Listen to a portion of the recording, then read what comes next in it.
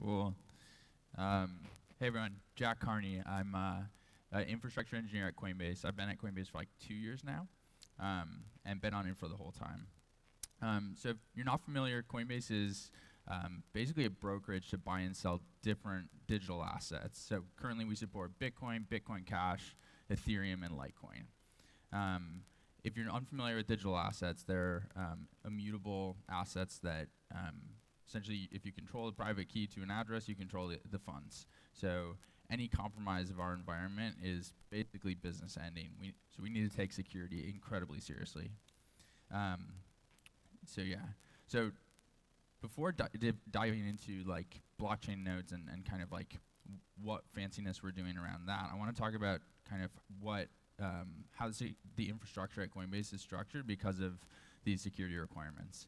So there's really like two primary concerns that we have and sort of guiding principles to our overall infrastructure. And that is everything is both immutable and ephemeral. So what I mean by immutable is that any configuration change, any environment variable change, anything like that requires redeploy of 99% of our services.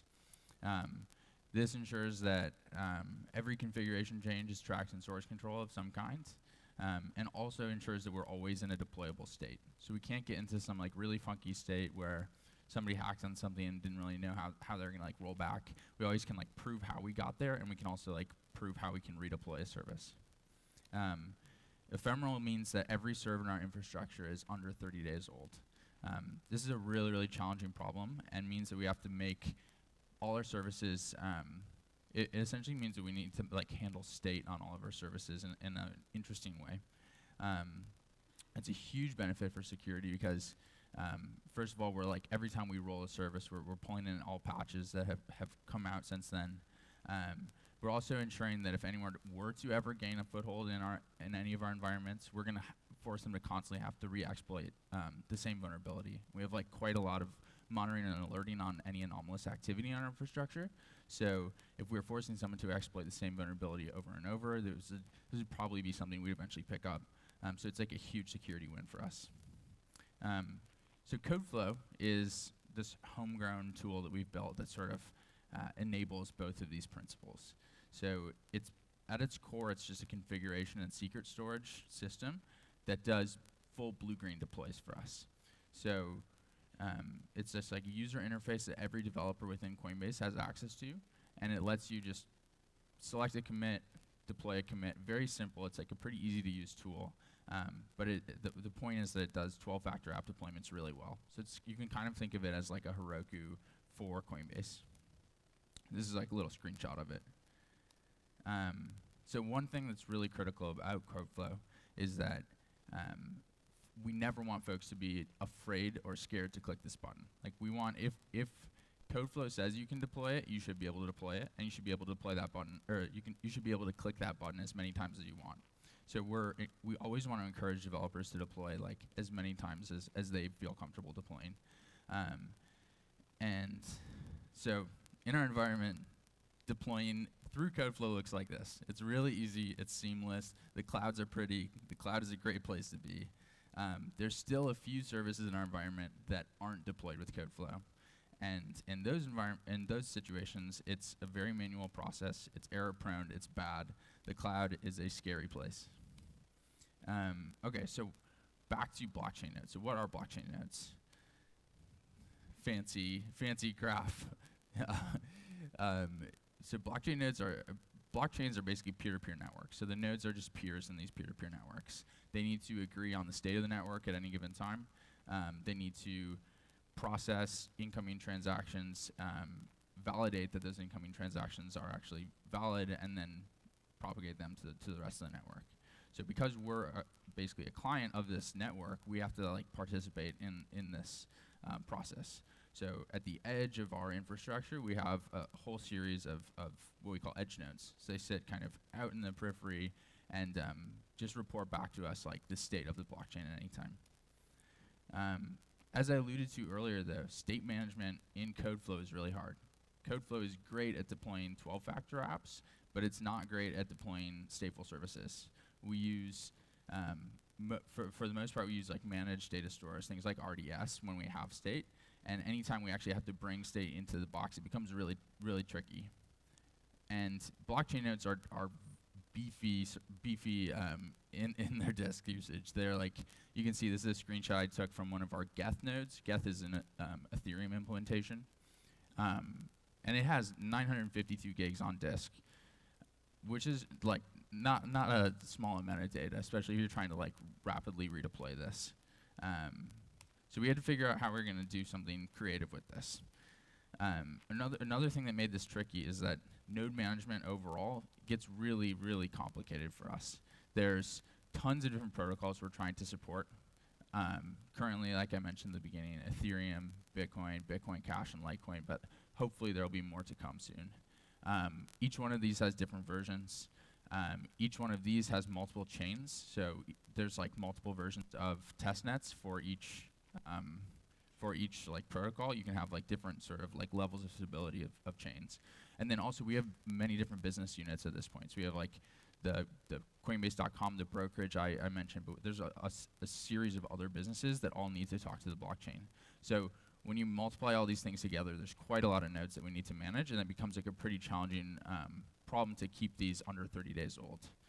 Also, another thing that complicates this, if you know anything about nodes, a lot of people who are like using nodes on their desktop will prune the nodes, and they'll run like not fully verified nodes, so it hasn't actually verified the whole blockchain all the way back.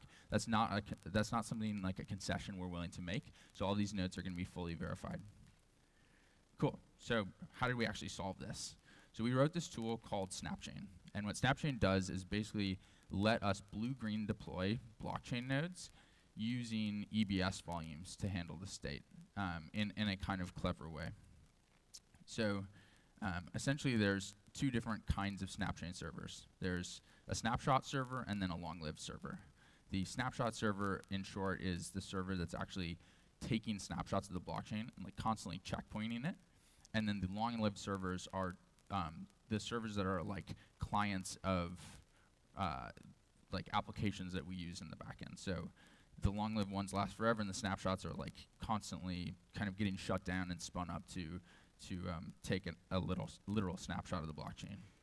Cool. So diving into the snapshots a little bit. This is some code that's actually in Snapchain. So the box comes up, and we just put it into a loop where we say, hey, start this blockchain node, wait until it syncs and is fully healthy, stop, flush everything to disk, then take a snapshot of this, and then repeat that process. So the node's actually coming up, getting fully in sync, then stopping, and then taking a snapshot. And it just does this on repeat. So visually, say we have a Parity. Parity is another Ethereum implementation. Parity version 196 running on one of the test nets, Ropsten. It's going to come up. We're going to create a new volume. And this is like while the box is actually running. We're going to create a new volume. We're going to attach it. We're going to wait until it's fully attached. Then we're going to create a file system on it, and then proceed. So we grab this visually again. We take the EBS volume. We map it on there, and then just every hour on the dot, it's going to take a snapshot. Boom, boom, boom. Cool. So then the other side of this is the long-lived servers, the things that we actually want to are like application boxes that talk to. So the way this works is Parity 196 again spins up. It says what's the most recent snapshot. The most recent one was at 3 p.m. It's then going to this is a little detailed, but it's then going to like restore that snapshot into a volume, mount it on itself, and then away it runs. Here's an NLB. We like to run NLBs in front of these because NLB does TCP connections a lot better than ELBs. It's like Amazon's new fancy lower level load balancer. And then any client can just peer to this. The NLB stands in the way, and we can actually do blue-green deploys, which is CodeFlow's kind of bread and butter behind this NLB of this really stateful service. Cool. So what do we actually get out of this? One thing that's really, really cool about EBS volumes is that snapshots take a pretty long time, but restoring them is actually incredibly quick. So you can have like a 300 gigabyte snapshot, and restoring it to a volume that you can actually read from takes, on the order of several minutes. It's really, really quick. And then version upgrades here are really slick, and we have like very clean rollback processes for. So to the speed element, this is a screenshot from CodeFlow I took a few weeks ago. This is me deploying what was then the current version of Bitcoin D in 12 minutes.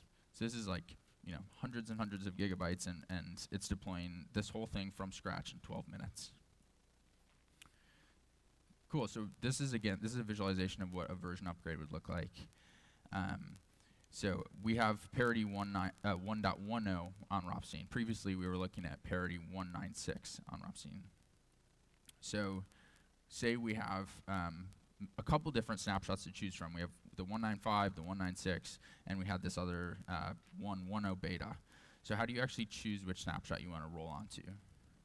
So this is where AWS tags are just amazing and super, super powerful.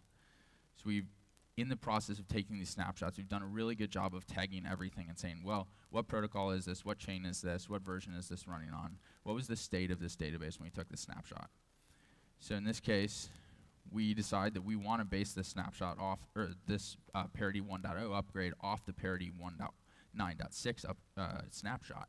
And so we select that using a query like language we built into SnapChain, and away we go. The same process continues. It turns the snapshot into a volume, mounts it, migrates the DB, and then runs. So as I mentioned earlier, the deploy process here is really, really simple and nice, because we don't actually have to, because NLBs give us like static IPs, it becomes a really seamless process to deploy these. So here we've got an NLB sitting in front of 3 different parity nodes. This is a client application that's talking through the NLB to these parity nodes. And then we want to just spin up a whole new set. So we grab 3 more, and then we tear down the previous blue nodes. And the client application never actually sees, or it just behaves like totally normally. Since these are peer-to-peer networks, that we're really used to, like, you know, connections dropping and stuff, so that all the client applications I've worked with are just handle this seamlessly. It's been really awesome. Another really important thing about this is there's nothing blockchain specific to this, or there's nothing specific about a single blockchain in this deployment process. It's just we want to manage some amount of state. We want that state to be in an EBS volume, and we want to know how we turn off a node so that it winds up in a good state. And this is super, super important, because the number of blockchains that are actually like out there is increasing quite significantly over the past few years. So this is a screenshot I took that shows the number of projects on GitHub that are like some sort of blockchain, and then I think more importantly, this is a shot from CoinMarketCap, which is kind of like this all-encompassing website that looks at like the whole ecosystem. There's 1,600 cryptocurrencies that CoinMarketCap is tracking. That's a lot. Coinbase currently supports 4. Not that we're going to get to 1,600, but you know, we want to add a lot more. So building tooling that is blockchain agnostic is becoming an increasingly important part of our job. And also, this slide's really important because it tells you what to do with your cryptocurrency, which is hold it. Cool. So during the course of developing this this project, I ended up taking down our like dev deploys like several times, because I was just exceeding the capacity of EBS volumes that Amazon was letting us use. So we had to like think about an actual strategy for like how we're going to clean this up. So it's just a pretty simple Lambda function. I like the retention policy a lot. It just says keep everything for 3 days, and then after that, just keep 1 date chain protocol tuple per day. And then after 50 days, we don't care, just drop everything. And this is nice because the blockchain kind of at its core is an append-only data store. So we don't, anything that gets more than 50 days old, we're fine. We still have that state, it's just a newer version of that. Cool, so this is the future. What are we going? Where are we going from here? I'd like to open source all of this. I'd like to be able to just open source and have people use this for like arbitrary other nodes, and hopefully if people want to build integrations for like other blockchains, you know, they could go for it. Another really cool thing is Amazon offers functionality to let you publicly share a lot of different resources, including EBS volumes. So I'd really like to deploy this into a custom AWS account that's really locked down and not used for anything else in Coinbase, and then actually share the snapshots from there. So anyone else could spin up their own node server on like a T2 medium or something very, very quickly. Another big aspect to this is going to be actually building a user interface for the node management, because it's getting pretty cumbersome within CodeFlow. So we're going to actually want to have some way of just a really like friendly UI to select the node you want to use and spin up new ones. Just make it like all the more easier for our developers to run away with this like run away with the infrastructure here. Cool. So we're hiring. If anybody wants to talk to me about what we're working on or has any interest, please come talk to me. And if you want to reach out to me, my email is jack@coinbase.com.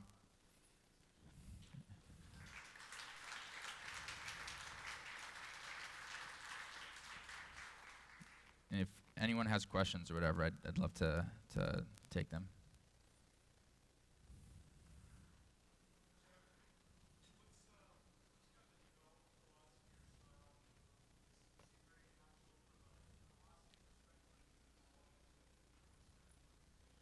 Yeah, it's pretty team by team. I think we're all roughly agile, but I think that we sort of have like empowered the individual teams to like structure themselves sort of how they see fit. My team specifically follows like a 2-week sprint cadence, and we're deploying our main services. We're deploying say 10 times a day, so very, very rapidly.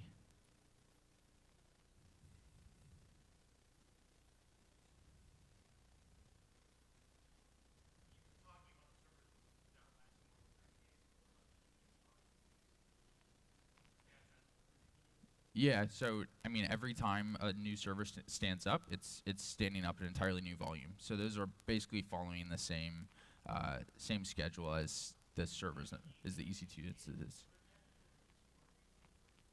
Yeah, in some circumstances. In this case, we don't because the blockchain is again append only. So we really don't need to like retain it for all that long. We just need to retain it for as long as we. Like until we feel comfortable that we've successfully rolled off a version and never want to roll back to that version, we won't destroy it. But as soon as we feel like, yeah, we're never going to go back to parity, 171 or something, then we'll feel comfortable like tearing down those EBS volumes.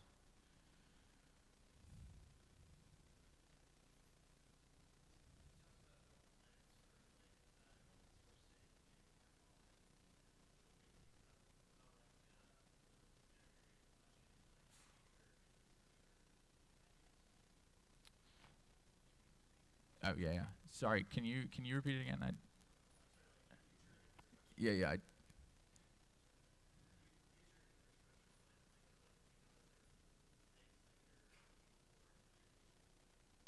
Like within Coinbase? Yeah. So I think a big problem that we're starting to face is that different business units, they all need to integrate with the blockchain, and those integrations are all really, really difficult. And so I think a big challenge over the next year or two is going to be how do we abstract that and make interfaces that any arbitrary business unit can tap into, and that follows really good conventions around how to integrate with that blockchain, avoids any pitfalls that you might encounter if you're trying to integrate with a blockchain, and really just forces the expertise of a specific blockchain like down a layer, so that application developers don't necessarily have to like worry about that, and they just see this interface as basically a tool, as an API to like build an application on top of. That's I think the future of this, I would say, is like the first building block in that kind of vision. But yeah, it's quite a long ways away from where we are now.